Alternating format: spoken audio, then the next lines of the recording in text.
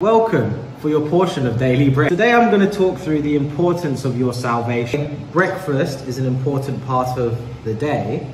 Working out your relationship and your salvation is equally important. Here in the Rodriguez household, we make our own jam, which is why it's in a honey jar. We also make our own bread. We don't go to coffee shops, we make our own cafe-like coffee here.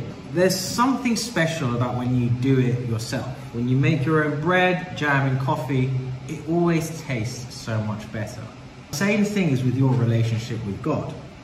It's extremely important that you work out your own relationship with God, which means you yourself need to eat your daily bread, which is your daily study of the scripture. Extremely important that you read the Bible from beginning to end. This concept that you can live on the Bible verse of the day is absolute nonsense. It's a play from the devil that is designed to keep you from knowing the whole word of God. Because if you read a chapter a day, it would take you approximately 3 years.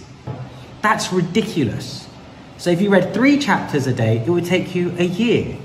Try to read 7 chapters of the Bible a day. When you work out your own relationship with tastes so much better. That's true.